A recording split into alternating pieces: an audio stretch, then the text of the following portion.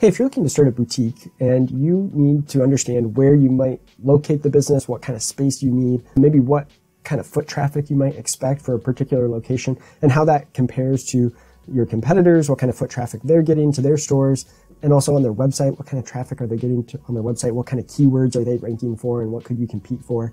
All of these things are important parts of market research as you're thinking about starting a boutique business.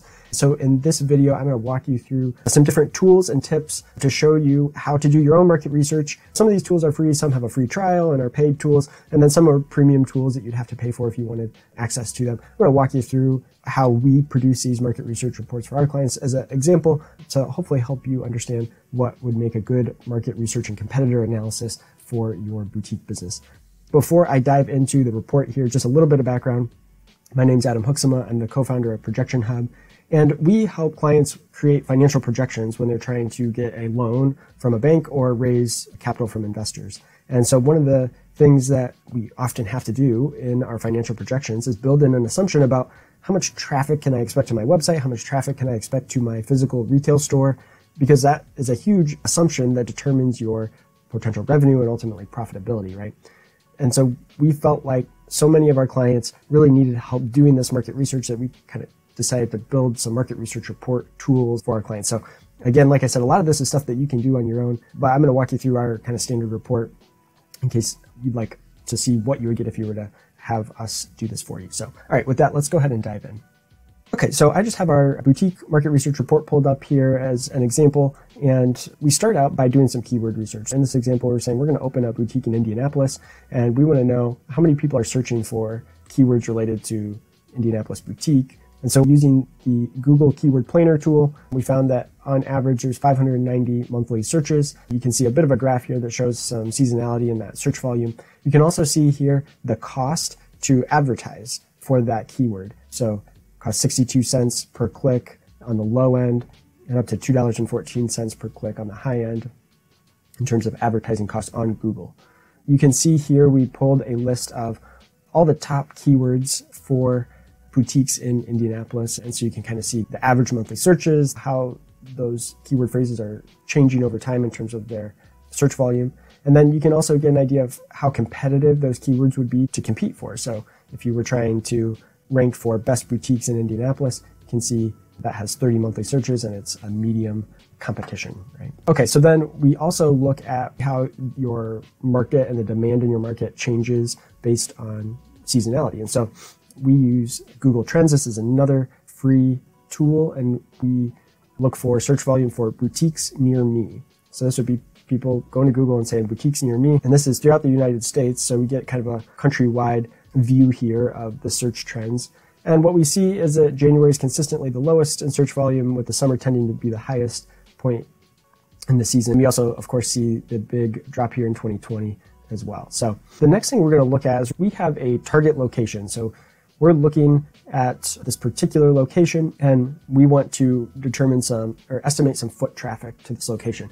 However, the location that we're looking at has been empty for some period of time. And so if we look at our foot traffic data, it's not going to have any foot traffic for the last little while because it hasn't been open as a retail store.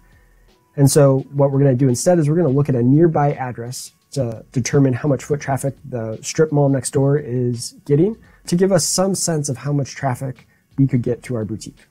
So here's on the map, here's the strip mall, and then here's our little proposed building. This is the building we want to locate in, but we don't have really great foot traffic data again for this location because it's been empty. But this strip mall here has been active, and so we can estimate foot traffic there using our partner at Advan Research, and they're able to estimate that that strip mall has an estimated 11,000 visitors per month. You can see the last 12 months of foot traffic to the strip mall there and some changes compared to the prior year.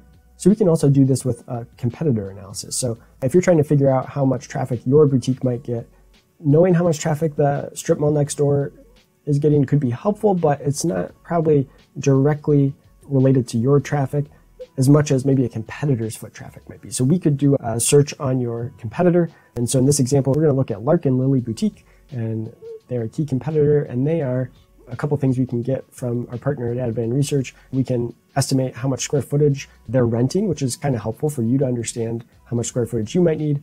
So we're saying they're renting about 1,400 square feet. and they're getting about 237 visits a month. And you can see the trend, the monthly visit trend here on this graph.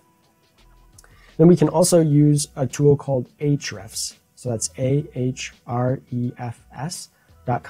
Ahrefs. And this would let you look up top ranking keywords for that particular business. So if you want to see that competitor, what are they ranking for? What keywords are they ranking for? How much traffic are they getting?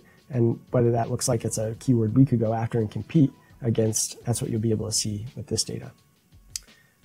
All right, so one other bit of information that we can get a customer heat map. So we can put an address in for your competitor, and then they can provide these heat maps that will tell you where the customers are coming from. So this is some really powerful data, so you can get an understanding of, okay, maybe here's where my competitor is, this yellow highlight is where I'm going to locate, and maybe I could get some of this traffic over here because I'll be closer to them. So you can get that kind of sense of where to locate, what areas might make sense based on customers. Finally, you look at some demographic data for the location that you're looking at. This is other useful information that I think you can pull. This is free census.gov data that you would be able to pull different reports as well. I think that's important as you think about what target market, customer persona are you targeting, and whether those customers actually live in the area you're planning to locate. And finally, in this example report, we provide some detailed month traffic numbers for the last, really as far back as we have the data. So this is dating back to 2016. So you get all of that data as well as all of the keyword data we can find here. So that's the report. Again, I think a lot of this could be really helpful for you as you're researching your competitors, where you might want to locate how much traffic they're getting. And when you know how much traffic their website's getting and their physical location is getting, and you can then layer in some things like average order value, you can start to piece together what reasonable financial projections would look like. So I hope that's been a helpful part of your business planning process and how you think about that. Again, you can do this research on your own. If you'd like us to do this for you, we do have this market research report service offering, and so we'll put a link to that down in the description of the video below, as well as a link to a form where you can fill out the form to get a discount code on that service. So we'd be happy to provide that as a thank you for watching to the end of this video and sticking with us. If you have any questions at all, reach out to us at support@projectionhub.com or leave us a comment in the comment section of the video below. Thanks.